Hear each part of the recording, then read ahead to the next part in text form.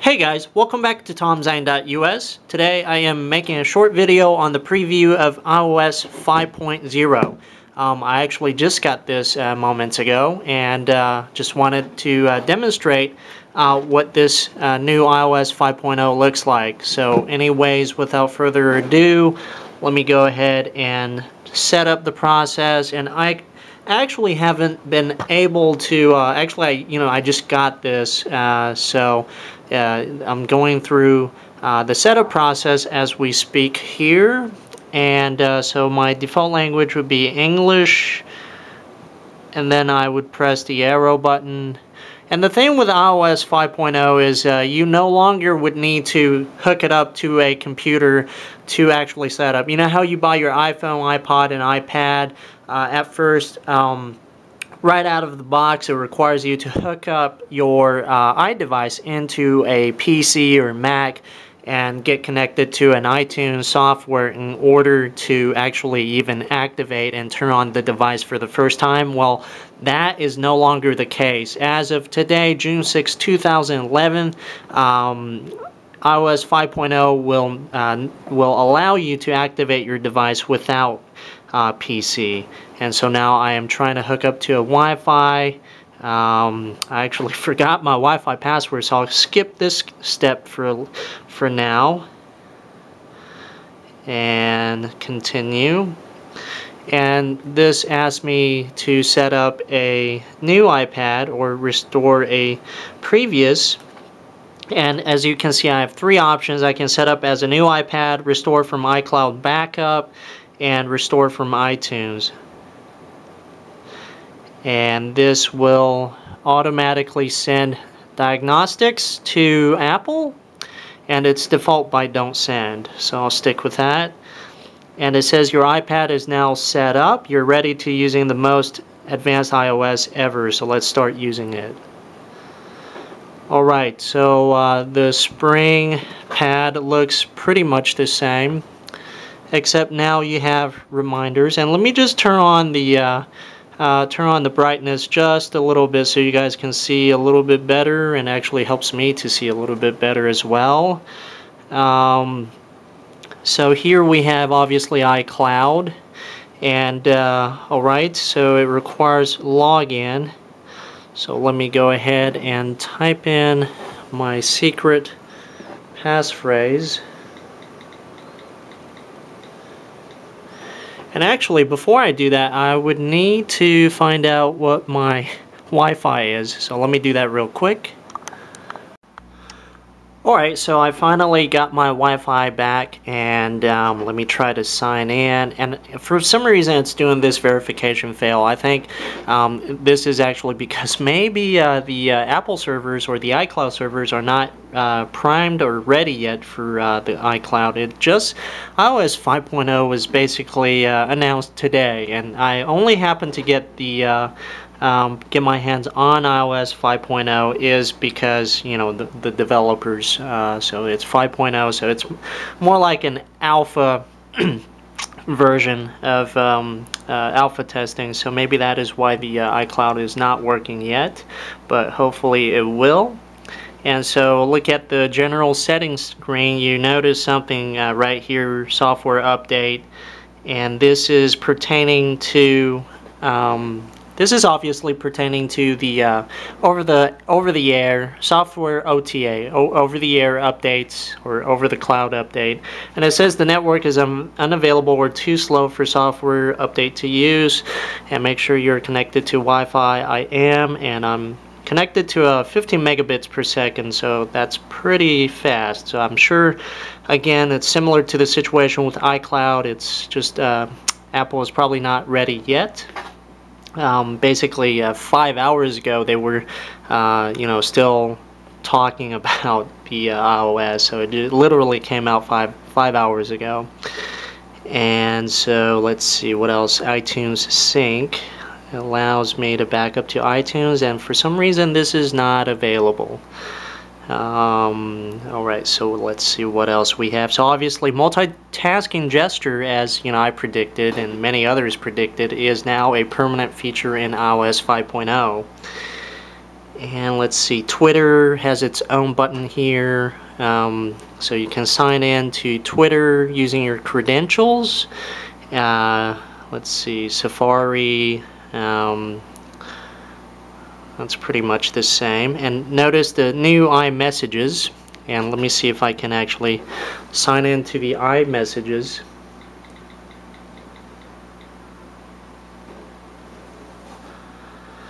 And I think it is working. It says iMessages. People will message you using your email address. What is the email address would you like to use?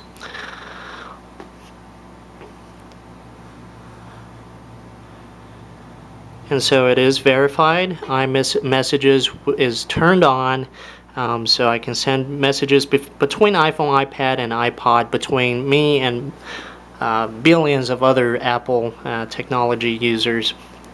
And you can also send read receipts, receive at the email address, show subject field. Alright, not exactly sure what those are, but hopefully we'll see. And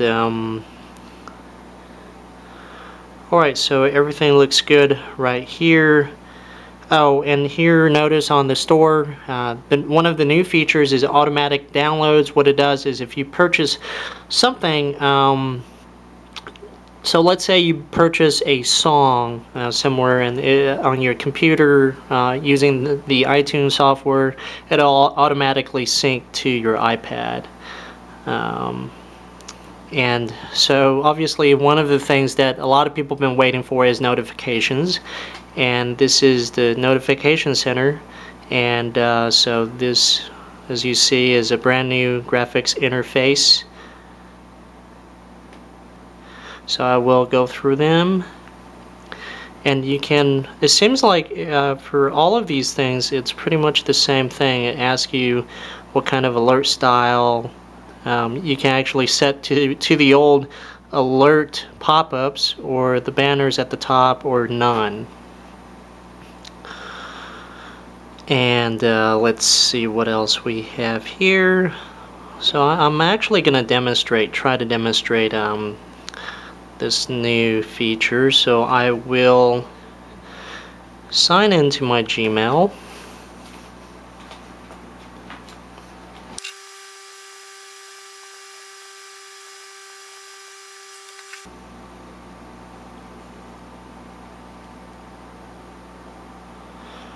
Alright, so now it is signed in and it's added.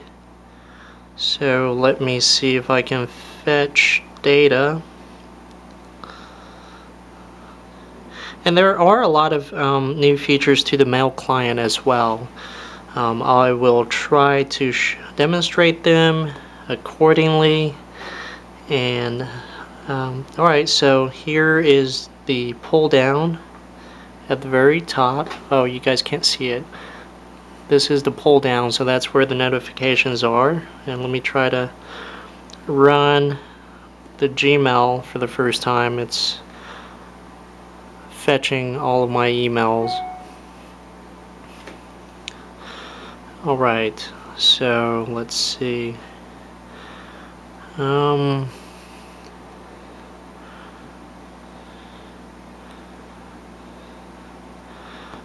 Well, for some reason notifications are not showing up. Alright, so let me try to maybe add a new reminder. Make videos.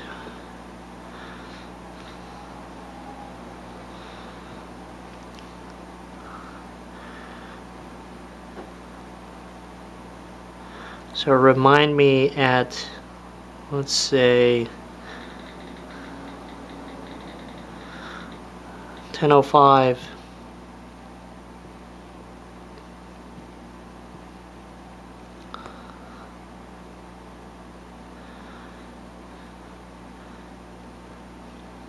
Oh, here we go. There we go. These are the notifications, obviously, and these are from the mail. And so if I wanted to see what's going on with Groupon, I can just tap on that. And these are, you know, the notifications. And if I press the X button, I can clear them all. So, good stuff. And let me see what the messages are. I'm not sure how this would work. I think the way... let's see, well, actually nobody I know has iOS 5.0 yet, so maybe I'll save that for a later day. And one of the other new features is obviously Newsstand. You can download magazines in the App Store. So let's see what sort of magazines are there. Would you like to download your... Not now. Let's see, what kind of magazines do we have?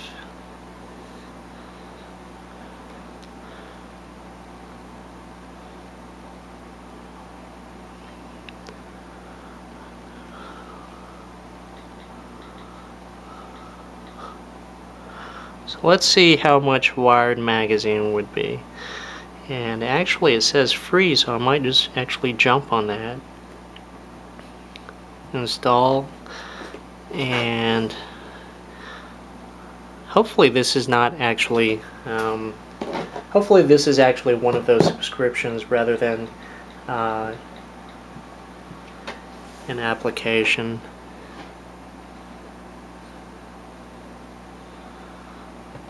And it seems to me that it is an application. Alright, so let's try it again. What kind of magazines do we... Or maybe not magazines, but newspapers.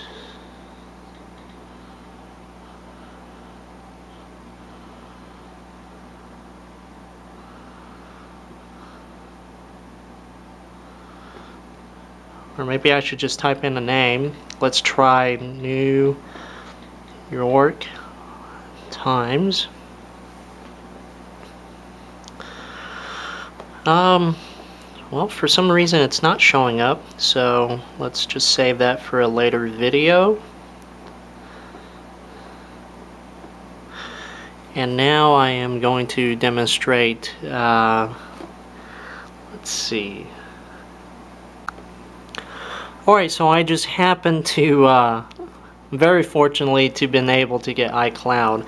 So your calendars and reminders on this iPad will be uploaded and merged with iCloud. So let's merge that.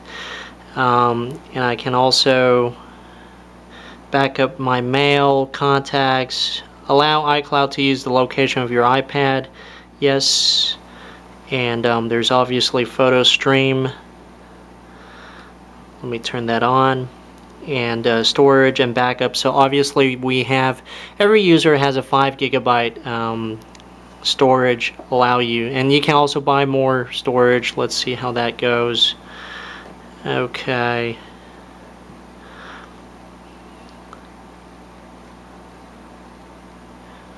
Alright, so maybe they're not ready for purchasing new storage, but definitely automatically back up your camera roll count. Yes.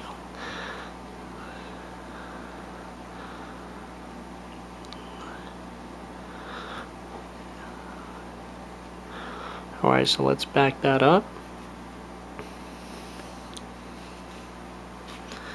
Alright, so obviously it is backing up all of my information onto the iCloud.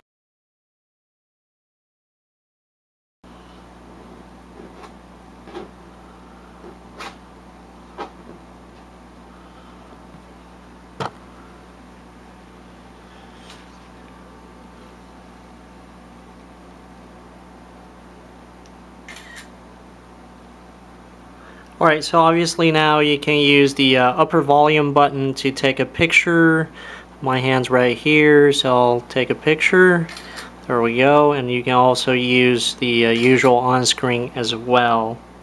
And I think you can also zoom in on the specific subject, I think.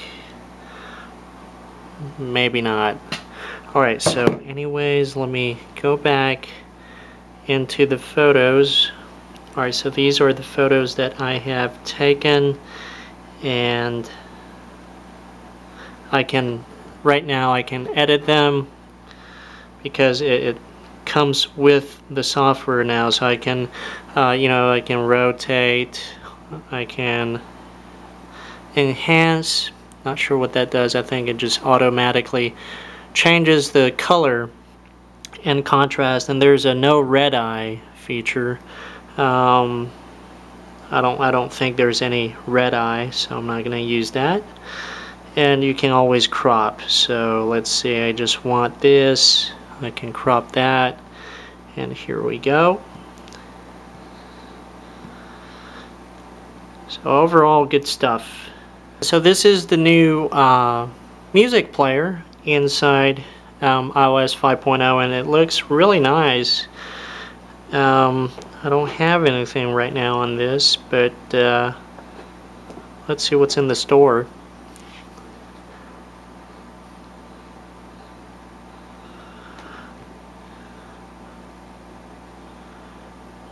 Oh, nice. So I can actually look at, all of my previously purchased items. So let's see, KT. Okay, so I can download it to the cloud by pressing this button. And so obviously right now it is downloading.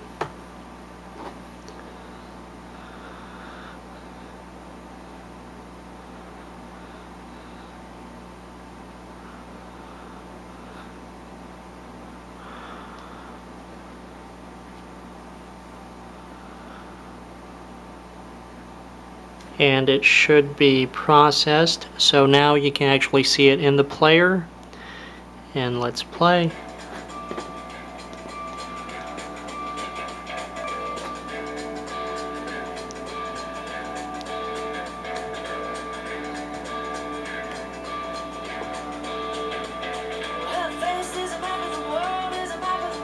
And so now you can also see these playlists are also in bigger icons, and you can find them very easily. So very nice touch. And now the Safari also looks different. Namely, Safari now has the offline viewing feature, which is called Read It Later. And let's see. Oh, well, it's actually called Reading List, so let me add this to Reading List. And so now there is an icon indicating it's on the reader. And so let me see if I can access the so I can access the reader, and it's beautiful. It saves the whole thing into a very beautiful text format. And although there is no picture, you can also adjust the font size, so that's a very nice touch. And also now you have the ability to add a tab as well, so that was my previous one, and I can do quite a lot. So that's Safari. And so in all, this is I'm sure there are a lot of small features that I haven't been able to cover, and probably mostly due to the fact that it came out today. I'm still trying to get around and figure out what are some of the more tiny details. And as days progress, I will make more videos regarding iOS 5.0, and so stay tuned. Please do subscribe to my channel, comment, write your comment on the bottom of this video, and please do also rate this video. It does help my channel and this myself a lot as well. So anyways, please do subscribe and stay tuned for more updated videos regarding iOS 5.0. I will definitely make more in the upcoming days. So anyways, until next time, I'll see you here at tomzhang.us. Thanks.